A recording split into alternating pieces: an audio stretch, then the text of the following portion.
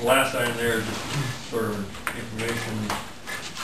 We have several motor graders that have had transmission problems. One has been repaired by Ziegler's, and another one is over there now. We've been sampling oil in the drivetrains and several others have shown some issues with excessive wear. You know, we'll follow up with some additional sampling and troubleshooting to see what might be the course of action for those. So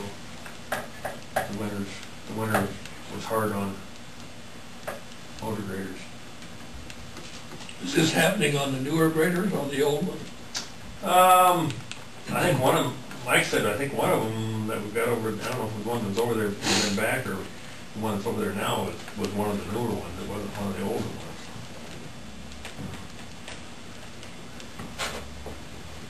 ones. In or out of warranty? I didn't ask him that, I guess. I'm not sure. I'll have to check with him. I know in Calhoun we've got several motor grader transmission issues too, and I don't send any for repair yet. That will be an expensive endeavor. I think they told Mike on one of those that we took to Ziegler, they said you wouldn't have made it another, they didn't fail, but they said you wouldn't have made it another day. It was that bad shape. One of them was, the clutch back wouldn't hold any pressures and it was shifting radically.